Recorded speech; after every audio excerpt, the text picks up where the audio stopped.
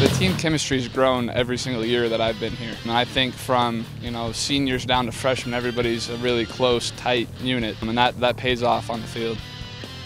Team chemistry got better. I think because of fall camp, all the things we did, going bowling, everything just got better. We're just trying to narrow it down now. We've got a game plan, and now it's just narrowing down, the plays that we like, the plays that we can execute, and, the plays that everybody feels comfortable with. I mean, it's preparation. We're going upstairs in the film room. We getting good looks from the scout team, and things like that.